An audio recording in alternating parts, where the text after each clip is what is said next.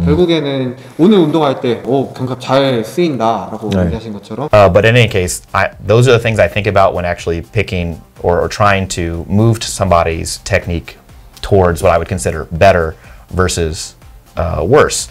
네, 안녕하세요. 고독한갯츠비 김승현입니다. 오늘도 바벨메디슨 리액션 영상입니다. 또 어떤 영상이 번역이 됐는지 같이 한번 확인하시면서 저희 의견도 살짝 얹어볼 테니까 많은 도움 운동하시는데 얻기를 바라겠습니다. 오늘 옆에는 김도겸 트레이너입니다. 영상 제목은 좋은 테크닉은 어떻게 결정되는가 라고 합니다. 보시기에 앞서서 좋은 테크닉은 어떻게 결정되나요? 좋은 테크닉의 경우는 반복된 연습. 네. 그리고 좋은 테크닉을 어떻게 정의를 하나요? 해당하는 타겟 부위에 대한 주동근을 잘 사용하는 거, 부상 없이 협응 잘 하고 잘 사용하는 게 좋은 테크닉이지 않나. 결국에는 저는 개인적으로는 뇌와 근육 간의 이제 연결이죠. 커넥션이 잘 일어나서 말 그대로 신경계가 전기적 신호에 의해서 움직임을 잘 만들어내는 것, 그게 이제 테크닉이라고 생각을 하는데, 그거에 뛰어넘어서 반복된 연습이 만들어주는 결과물이 또 있겠죠. 그리고 그 테크닉은 또 용도와 목적에 따라 또 달라지죠. 무게를 효율적으로 들기 위한 테크닉이 있을 거고, 근육을 더 막 고통스럽게 만들기 위한 테크닉도 있을 거고, 그죠? 어떤 내용인지 지금 모르겠어서 그냥 한번 저희끼리 얘기를 해본 거예요.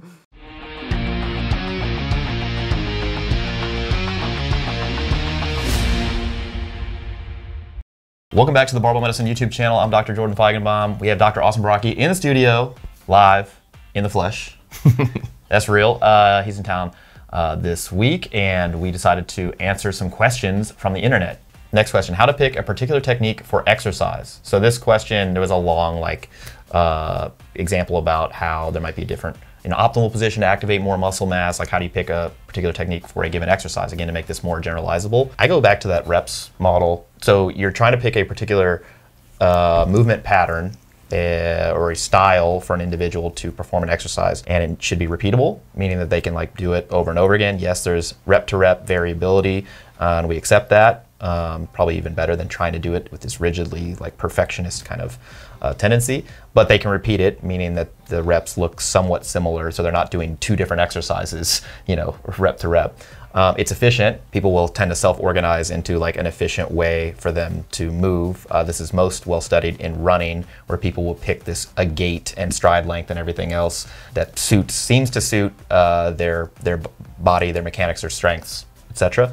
But otherwise, you'd pick a style for resistance training that you are efficient in, meaning that there's not a lot of extraneous movement where you're applying force in directions that don't help you lift the weight. And it meets all the points of performance for that movement. So whatever arbitrary sort of points you'd like to make. So for the squat, let's say you want to squat below parallel, you've made that determination. You don't want to do it at a slow tempo. You want to move the thing as quickly as possible. You want to do it with the bar on your back. You don't want the barbell to move. All of these things are, you're determining their importance. So they are quite arbitrary unless there's a competition-specific standard. But in powerlifting, for example, the only thing is you got to walk the weight out under control. You got to get the squat command with locked knees. You have to squat it below parallel and wait for the rack command. If the barbell happens to move up your back, can confirm they still will give you white lights for that. So again, points of performance are somewhat arbitrarily defined. Now that's just from a strength perspective.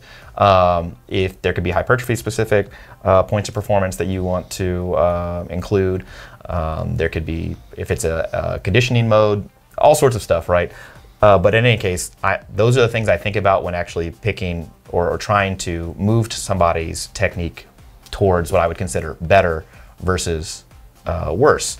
And so again, that's that rep model that I use. So I don't know that I think that's kind of how I approach this, and then just basically looking at the individual's movement and having a conversation with them about the points of performance that either are determined by the sport that they're participating in or what they're giving a bunch of credence to based on their own preferences. And then coaching. I mean, you're looking at it, and to the extent that you are reliably able to discern lapses in efficiency or efficiency errors, and then if somebody's not meeting a certain point of performance, trying to correct those. That's how I'm picking a particular exercise style.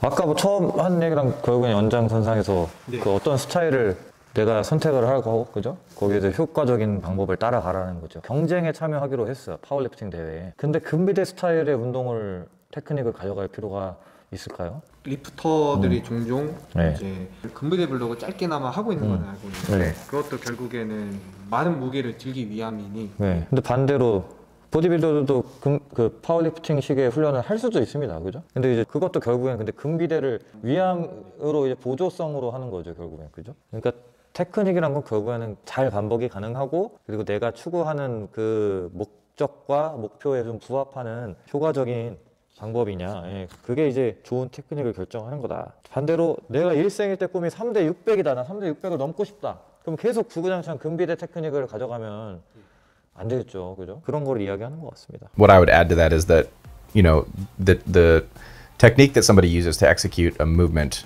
is also likely to vary over time. We talked about this in our last one a little bit as well. And so that does a few things. It helps us get away from perfectionism, particularly up front, recognizing that this is going to be a process. The other thing is that it helps us get away from trying to predict in advance, like what my individual, you know, preferred style is going to be on day one. I think that there are some basic, what you're calling points of performance, to borrow some terminology from folks. So like the most basic one on the squat is like, I would prefer that people stay balanced throughout the whole movement of the squat. I prefer they not be way back on their heels and then rocking up onto their toes. And that's like a super basic example of something, right? Helps it be repeatable and efficient in that manner. Exactly. Yeah. There are a whole bunch of other things that I might look for or like to see, you know, somebody do or not, again, depending on the goal of the movement. So if they want to go to, you know, a powerlifting meet, then those standards, what I'm looking for might change, even within a powerlifting meet. Sure, They're telling me I'm going to go to SPF. I'm like, yeah, you're good. Yeah, you're good. You're 6 inches lower on the side. But like you said, you know, hypertrophy might come with different considerations as far as you want to make sure that the target muscle that you're wanting to grow bigger is, you know, receiving as much stimulus as it can. You want to be taking it through sufficient range of motion, although there's even evidence for some partial range of motion hypertrophy benefits too. So this stuff does get complicated rather quickly. I think that there should be, you know, a degree of comfort. It should be able to meet the task demands, the task goals, whether it be for competition or for health or something like that. All these things are kind of dynamic and it's a process over time. There's tons of experimentation. You'll see some people out there who train and perform at very high levels who have technique that you might view and say, man, that doesn't look like what I've been taught is optimal, right? Sure, yeah. You know, people high barring in powerlifting meets and setting world records. Don't they know that if they just move the bar down an inch, that they, it's like, you know, that's a complicated process. And 테크닉도 사실 절대적이지 못하다는 거를 얘기하는 것 같은데, 예를 들면 이제 테크닉적으로요, 로우바 스쿼트가 하이바 스쿼트에 비해서 훨씬 더 많은 파워를 출력을 할 수 있다라고 얘기하잖아요. 그죠? 근데 이게 말한 것처럼 하이바로 세계 신기록 때려버리는 사람이 있다는 거죠. 그러니까 이런 것도 시작해서 테크니컬한 것도 결국에는 개별적으로 적용해야 되고 특수한 거죠. So I wouldn't necessarily impose these rigid kind of ideas on people up front, rather pick a few basic things to target, things like balance in the squat, for example. Balance in the deadlift is another one that you can work on. Bar path in the bench press is probably like one of the big ones that we tend to emphasize early on. And then there's a whole lot of experimentation from that point forward. Some people in the bench are going to gravitate towards a wider grip, some towards a narrower grip. The squat, some are going to gravitate towards a wider stance, a narrower stance, knees more forward, knees more back, more bent over. And it's not all something that is exclusively determined by their segment lengths, because there are people who are going to think that is more to it than just, that's a piece of it, but there's more to it than that too in terms of what ends up being people's preferred style that they can train most consistently and use for adaptation and do the best with over time. Yeah, that's another reason why we like having a fairly high amount of exercise variation within our programming, particularly for those who are relatively new to training or very far out from a competition, because it's like, you don't need to decide right now, like this is the style or this is the specific type of squat or deadlift or bench or that you're doing. And by exposing you to different ones, we're working on that efficiency and your awareness of your body in space, and we're working on exposing you to maybe different ways to move that you might say, that one was good. Yeah, I like that right now. 5 years from now, you might not like that. Cool. 이게 나는 마지막에 핵심이 나오네. 처음부터 나는 파워리프팅식으로 운동을 할 거야.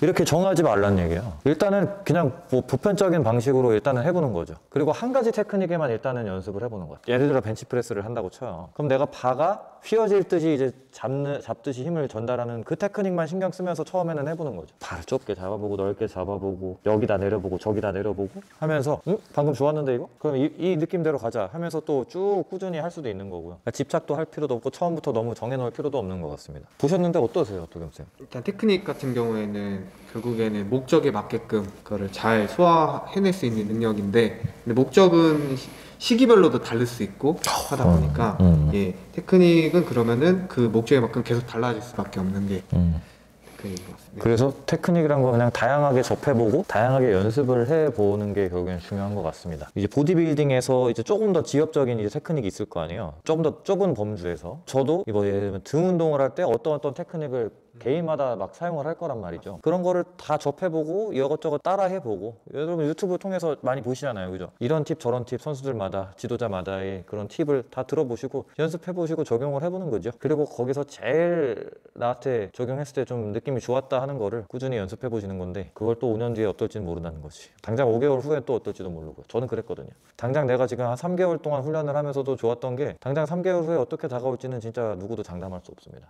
제가 그 이제 견갑의 움직임이 많이 안 좋았고 네, 로우 계열에 대한 이런 운동들을 진행을 하더라도 후면 삼각근이나 오히려 장두를 많이 쓰면서 네, 다 끌어서 왔었는데. 그래서 후면 삼각근이 그렇게 좋구나. 그래서 엄청 좋거든요. 그래서 발달된 것이 상대적으로 그래서 이제 제가 결국에는 후인에 대한 이런 테크닉이 안 좋다 보니까 사전에 웜업 동작에서 내가 확실히 잘 움직일 수 있는 것들에 대한 부분을 김미승 코치한테 많이 배워서 결국에는 오늘 운동할 때 견갑 잘 쓰인다 라고 얘기하신 것처럼 그게 좋아진 거지 않습니까? 네. 예, 그래서 목적에 맞게끔 연습하는 것도 중요한 것 같습니다. 네, 맞죠. 네. 제일 좋은 테크닉은 안 다치는 테크닉입니다. 부상의 위험도를 높이는 테크닉은 여러분들이 하실 필요가 없습니다. 그게 자극이 어떻게 잘 온대, 이렇게 하면 잘 온대 해서 하는데 그게 만약에 부상 확률이 더 높아, 불안한 자세야, 그러면은 안 하는 게 저는 더 낫다고 생각합니다. 항상 그거를 최우선으로 염두해 주시고 운동을 해나가시기를 바라겠습니다. 지금까지 바벨메디슨 번역을 맡은 우리 고독한 개츠비였고요. 옆에는 저희 코치